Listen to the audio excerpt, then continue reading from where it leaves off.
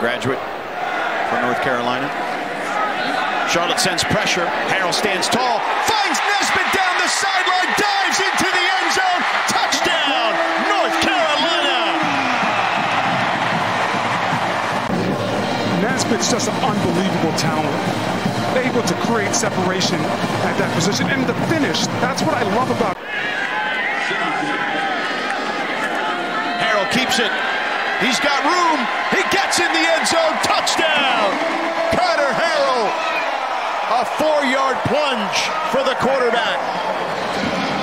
Yeah, just inside zone read.